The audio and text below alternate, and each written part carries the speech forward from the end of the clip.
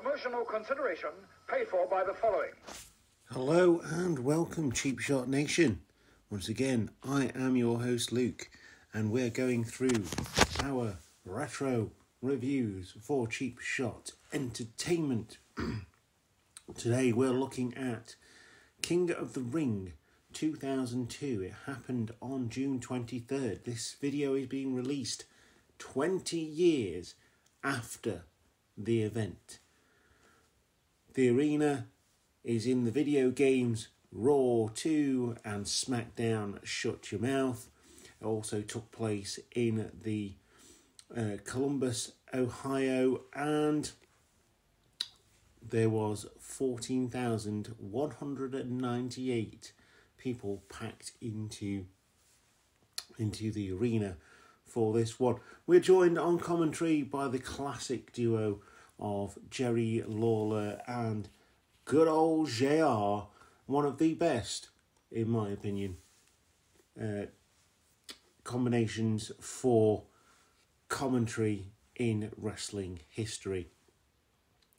But needless to say, we're going to get on to the main part of the video / podcast, and we hope that you join us there. Join us on social media at Cheap Shot Entertainment on Instagram, Twitter and Facebook, various iterations of which are at the top of the main page of the YouTube channel. And don't forget to like and subscribe. It is the bread and butter of what we do and why we do it. But ultimately, I'm just a wrestling fan with a lot of nostalgia for things that happened 20 years ago. And I hope you are too. So let's go back and enjoy King of the Ring 2002.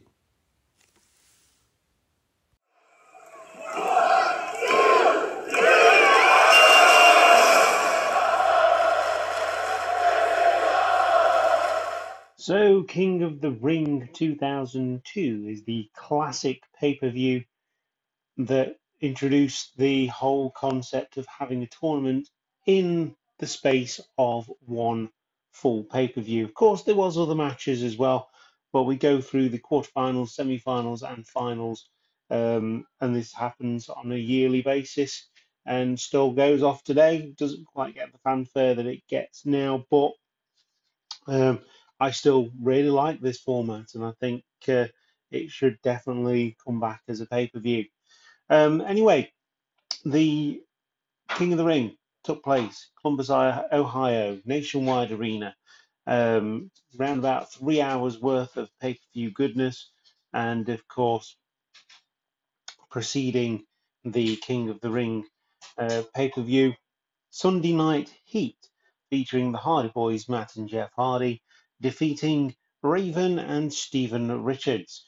But we go straight to the semi-final. Sorry, I did get that wrong. It is just the semi-final and the finals in this on this pay-per-view. Go to the first semi-final now. It is Rob Van Dam versus Chris Jericho, and these two have been back and forth in for a long time, especially in 2002. RVD comes into this match as the Intercontinental Champion as well, so that's tied up in this tournament. Gives you an indication of how much they put on Rob Van Dam and his star power.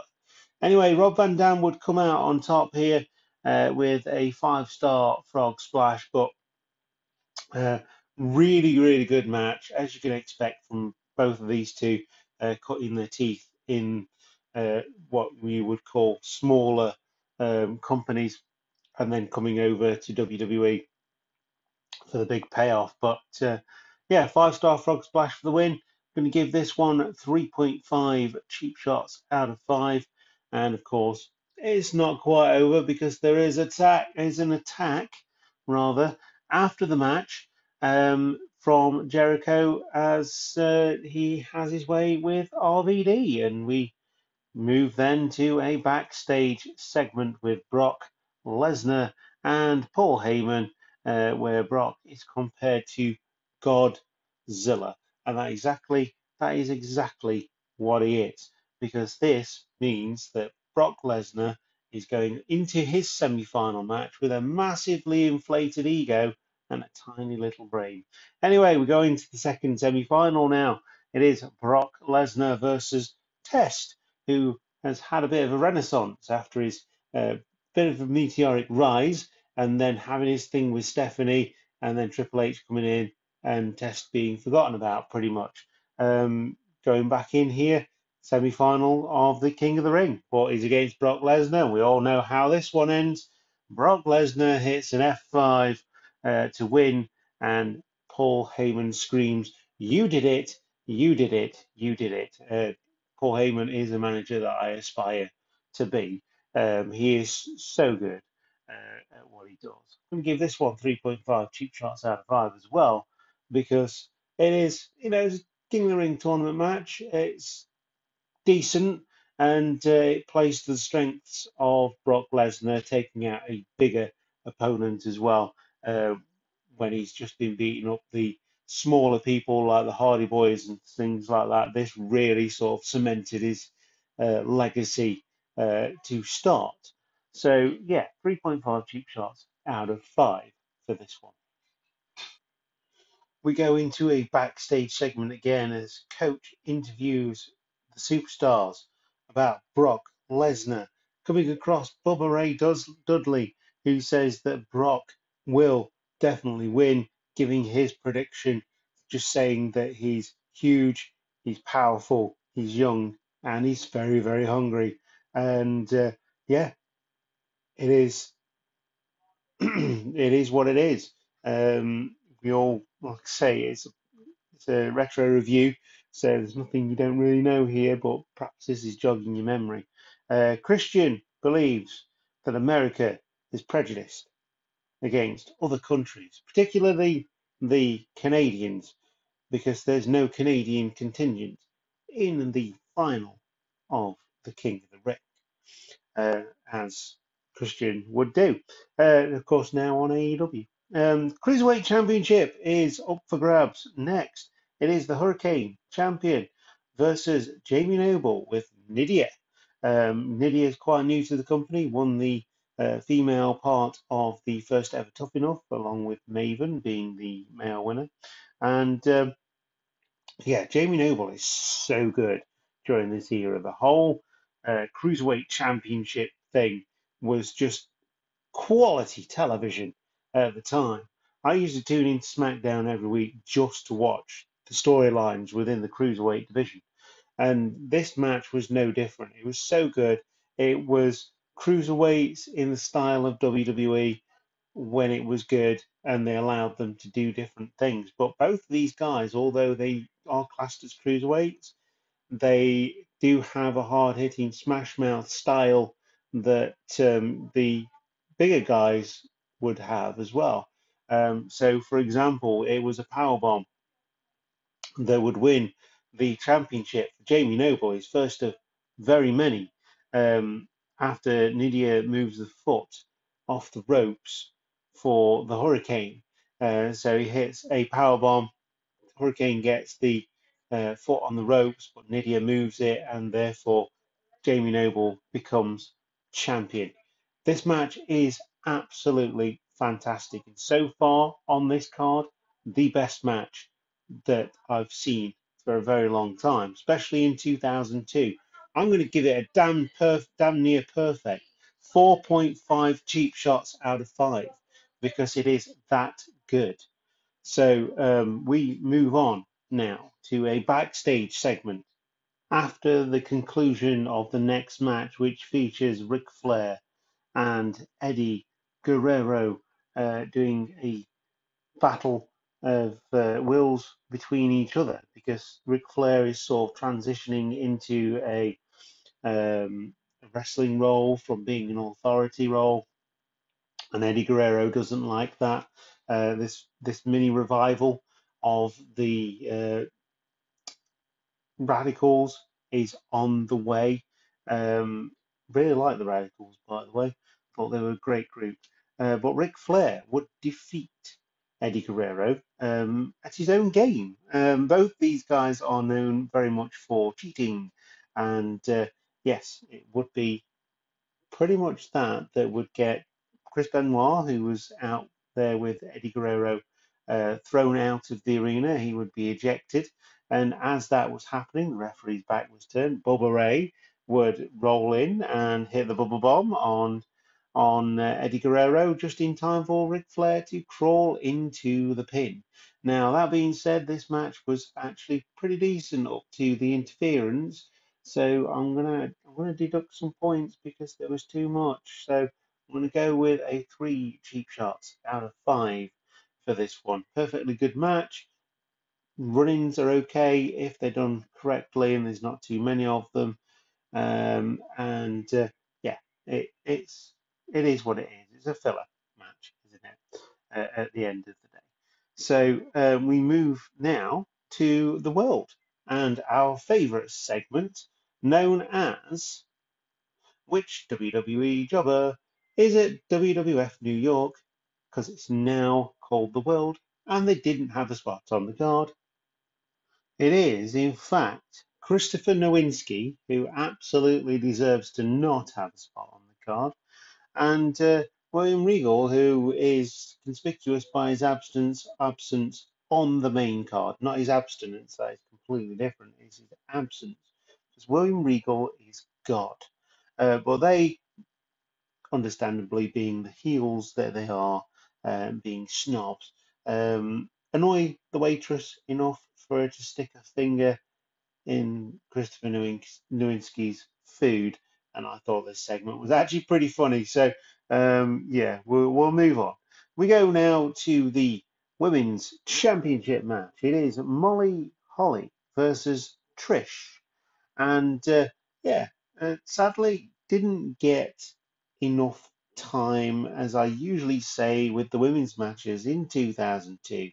It was actually a really good match, and both these ladies deserve much better, and they would get that later down the line, but it's really sad at this point in time that they don't. But either way, Trish would put up a really good fight, and Molly Holly would win with underhanded tactics, roll up for the win, and a handful of tights to make sure that that would happen. And this is all happening after Molly misses the Molly go round. And so, you know, it's sadly, I want to give it more, but I can't because there's not much to it. So I'm going to give this one 1.5 cheap shots out of 5. And yeah, like I say, the evolution of the women's division would get much better as we went on in time. We get the battle of two absolute legends next. It is Kurt Angle versus Hulk Hogan to find out who is the true, real American. It's true, brother. Anyway, this was actually a decent match. Obviously, Angle carried most of it. Hogan can still work the crowd. We found that out in WrestleMania 18. But it would be Kurt Angle who would get the victory here with an ankle lock submission move after Hogan appealed to the crowd a little bit too much about Angle's hair, and he was wearing Angle's fake hair. Obviously, he had a match with Edge at the previous pay-per-view, Judgment Day, which was hair versus hair, and he lost his hair, so he got a wig and he put the wrestling ear defenders on, and Hulk Hogan was taking the mickey out of Kurt Angle a little bit. That got him angry. Straps came down, ankle locked in, and the real American, whoa, is Kurt Angle. I'm going to give this one 3.5 cheap shots out of 5. And yeah, it's a decent match. It's a decent card, actually, so far. I'm really impressed with this. But we go into a backstage segment now with Booker T and Gold Dust. Although he is dressed as Gold Rock today with the little eyebrow painted above his own eyebrow in the black and gold signature paint of the Rock. Sorry, of Goldust. This is the Rock, but yeah, the Rock would come in and cut a promo, and it was great. And I can't actually remember what he said, but it was awesome because it's the Rock.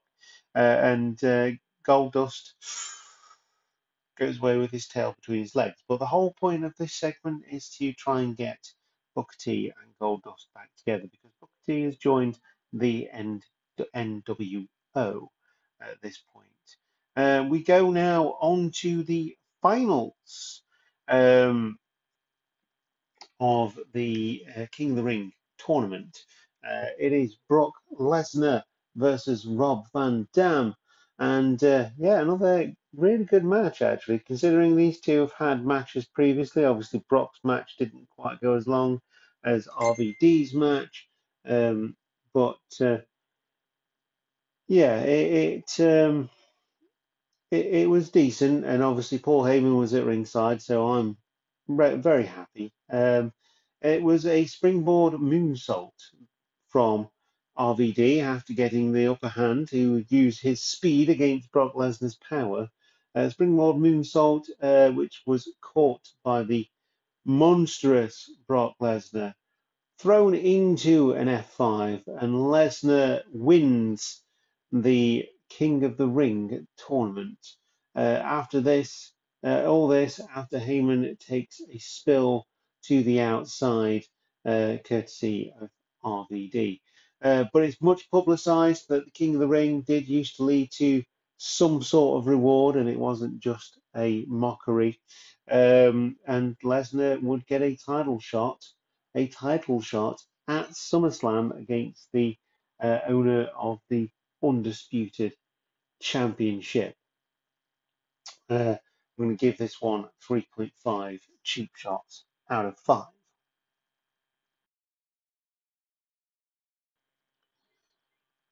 So we move on to the Undisputed Championship match next. But before we get into that, Triple H bumps into the NWO, of running buddies, of course, who say that they will do anything they want. So all he has to do is throw up the sign, and we know which sign that is. It's the sign for the Click. So yeah, offering Triple H some assistance if he should need it against the Undertaker.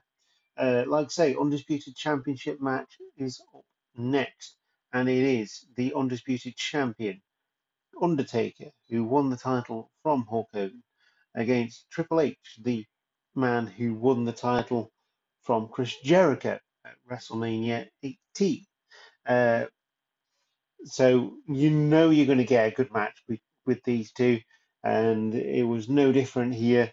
Whistle stop tour here. Triple H lands a pedigree, but Hebner is taken out earlier in the match. The Greatest Falls of Earl Hebner, a 6-disc DVD box set with extras, and it was Triple H who tries to revive Hebner to try and get the pin. It would be Taker trying to getting the roll up here with a handful of trunks, much like the Women's Championship match with Molly Holly doing the same thing for Trish. 3 cheap shots out of 5. Good match, but again, just way too much happening as The Rock takes out The Undertaker with the rock bottom and the people's elbow. Triple H finally comes round and takes out The Rock with the pedigree. Taker comes back and takes out Triple H with the choke slam and walks away with the championship in his grasp. So I'm going to give, like I said, I've given this one 3.3 cheap shots out of 5. Not the greatest from these two, but perfectly good. Like I say, I always take points off for too much interference, and I think this was one of those cases. But yeah, it's King of the Ring 2002. Actually, pretty solid pay-per-view. If you're going back and wanting something nostalgic that you can just sit down and watch and enjoy, this one is definitely up there with the top pay-per-views of 2002. And that being said, 2002 is a very good year for WWE and for wrestling in general. But I just love the King of the Ring tournament in general anyway. This would be actually the 10th annual King of the Ring, in fact. So it's yeah, really interesting that we get to 10, and I don't think they did a 2003 King of the Ring. I might be wrong on that one, but I think the tournament then existed as a separate thing, sporadically. There's no sort of time frame for it. It's like, oh yeah, let's do a King of the Ring tournament. Last winner being Xavier Woods, obviously. Um, so yeah, really good pay-per-view. But um, yeah, if you're enjoying the retro reviews, liking listening to my voice, you crazy, crazy people, and hearing my thoughts on the wrestling that made us in 2002, then please do click that subscribe button and like the video. We'll also be doing these on podcasts as well if you don't have time to watch and listen. Not that there's loads going on, but yeah, if you don't have time to watch and listen and you want to listen to it on the way to work or whatever, then we're going back to the Talk is Cheap podcast. Probably from SummerSlam 2002, I think we'll go back to the podcast as well as doing the video and putting it on here as well. So that's something to look forward to. It's something I want to do for a while. I've got a couple of other wrestlers lined up to do some interviews and things like that. So yeah, watch this space. The podcast is on its way back. And speaking of on its way back, we've got some wrestling shows for you, some good wrestling shows from the local area, which I fully plan to go to. One or two of them I'm actually on myself as the Reverend. Follow me on Instagram at Messiah of Aspire, and also follow Cheap Shot Entertainment on Cheap Shot Entertainment on Instagram, Twitter, Facebook. And yeah, get the conversation going. If you love the King of the Ring pay-per-view shows, then get in contact with us by any of those means. Once again, you are the Cheap Shot Nation. We really appreciate you supporting us through the tough times of 2020 and early 2021 when the show really picked up, and continuing to do so, and hearing my thoughts on some indie shows and going to really trying to promote the local shows for the local companies. But that being said, um, the Aspire Wrestling Alliance is on tour in July, doing lots of park type shows and fun days. We're at Oakfest on the 3rd of July, which is a Sunday. Saturday the 9th, we're at a primary school fun day. On the 16th of July, we've got a heat wave at St. Martin's. That is our official show. On the 24th, we're at Alveston Park for their fun day. And on Sunday, July 31st, we've got Chaddeston's big one. Hope you can all make your way down there as if you can, obviously. And I'll see you in the next retro review. Thank you very much for watching, and goodbye.